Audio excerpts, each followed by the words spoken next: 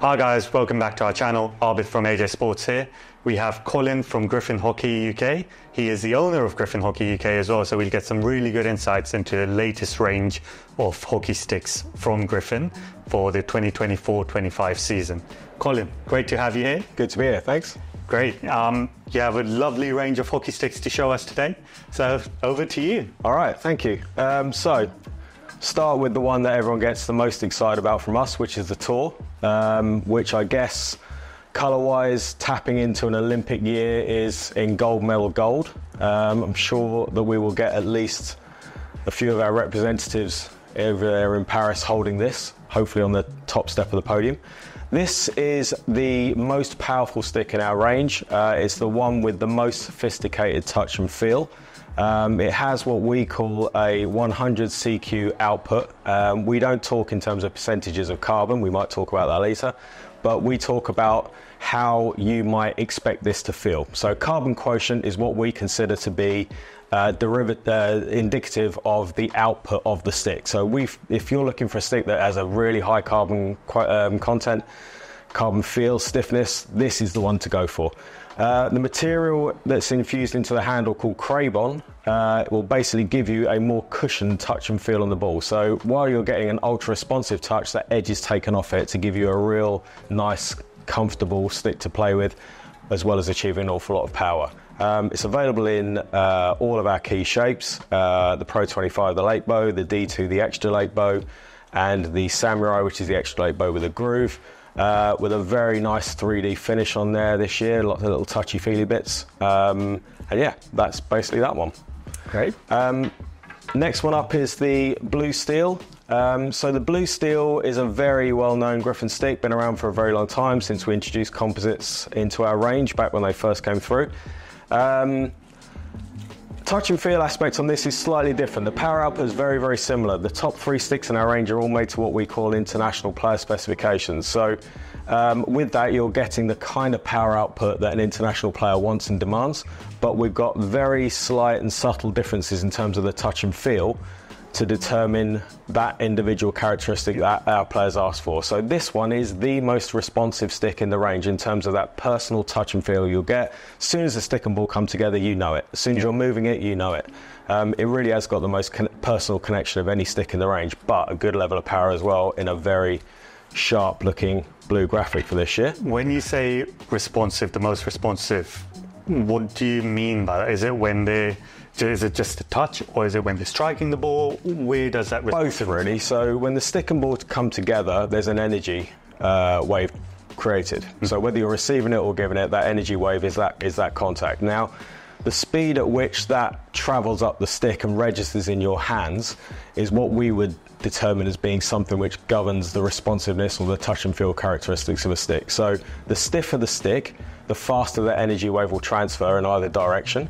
So obviously from a hitting output point of view, that means that more of the energy of your swing is put through the ball, creates a little bit more power. From a receiving point of view, that travels up the stick a bit quicker. You're going to feel that connection more quickly into your hands. You're going to be more aware of what's going on. Everything's just going to feel a bit sharper. It's kind of like if you go into say a top-end smooth saloon car versus a top-end sports car. You touch the accelerator on a top-end sports car, the thing roars at you. On the other side, it's a little bit smoother and it takes a little bit longer, or a lower engine takes longer again. So with hockey sticks, that really determines how that contact is going to feel for you. So really, it comes down to the way that the materials within there react, really under stress, sort of a micro level. Yeah, that's really what top players determine as their preference. Yeah. Now, so next up is the Striker. So Striker is more in tune with the Blue Steel there, where you've got something which is again a nice, just takes the edge off that first touch, so it gives you a little bit more of a slightly more cushioned feel than that one, but still very responsive, very powerful stick, available again in the main three shapes, the Pro 25, D2 and Samurai. that would be what we would consider, as I say, that real top end. After that, we move into a graduated range to suit club players of all ages and abilities, from those that are making their way into the adult game through to, again, people that are playing at a decent level. Is there a particular one that international players prefer, or is it just purely personal preference? Personal preference. We do see a bit more tall. Definitely in the order of the three of them there, tall, blue steel, and then striker would be the preferred option. So, moving on to the others. Diablo is the first one, in the Diablo red. And again, what we've basically got now is everything is really working on that Pro 25 shape, that real good all-rounder of a shape, but with the performance and the playability of the stick kind of going down on the sliding scale. So you'll get more of an emphasis towards touch versus power. You can really think about the whole thing's working on a sliding scale, that with carbon up here and glass fibre down here, you'll get power and a sharper touch.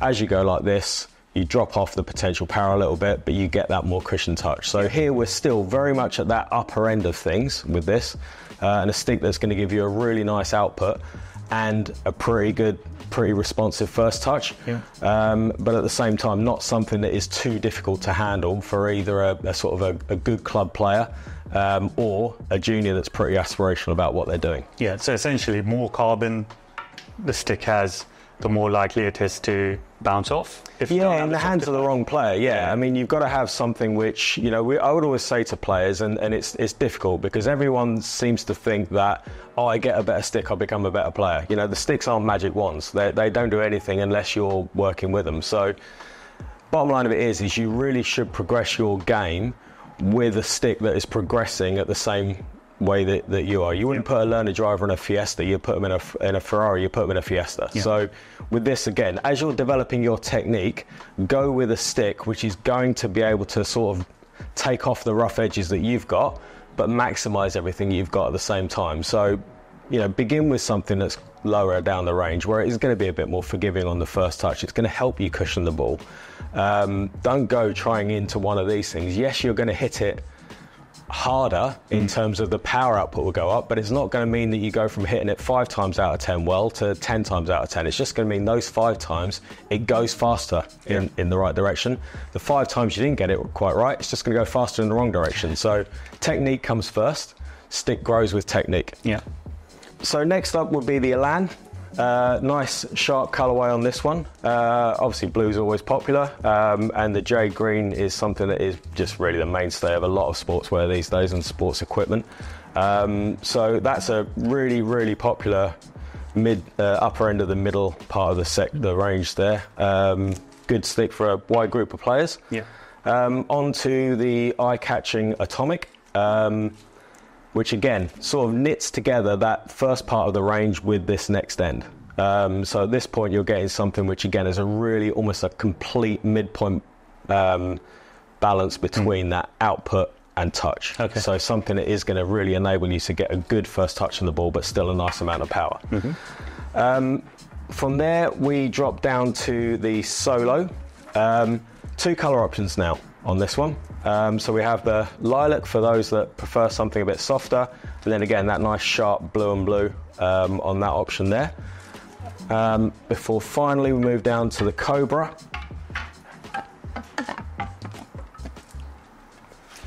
Again, flipping back into that jade green, teal, and then the black and teal option here. So again, a couple of good looks depending on how you prefer your equipment to be.